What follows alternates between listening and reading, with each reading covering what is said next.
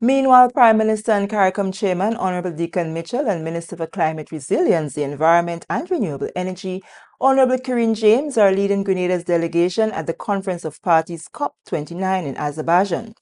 World leaders, climate advocates, and experts have gathered for this pivotal conference to discuss shared environmental challenges and accelerate global climate action.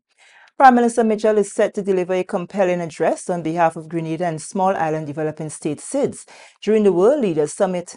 Additionally, Minister James will represent Grenada in key ministerial dialogues, negotiations, and bilateral meetings, underscoring Grenada's commitment to climate resilience and sustainable development.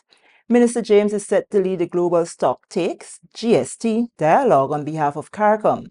The Grenada delegation will also showcase the impacts of Hurricane Beryl and Grenada's National Adaptation Plan (NAP) at the CARICOM Pavilion, focusing on the island's strategic actions to bolster resilience against climate threats. This presentation aligns with the conference's broader aim of elevating discussions on climate financing and adaptation for Caribbean and other vulnerable regions. Prime Minister Mitchell is scheduled to address the Leaders' Summit on Wednesday, November 13th, a forum designed for leaders to explore practical strategies and strengthen resilience for SIDS.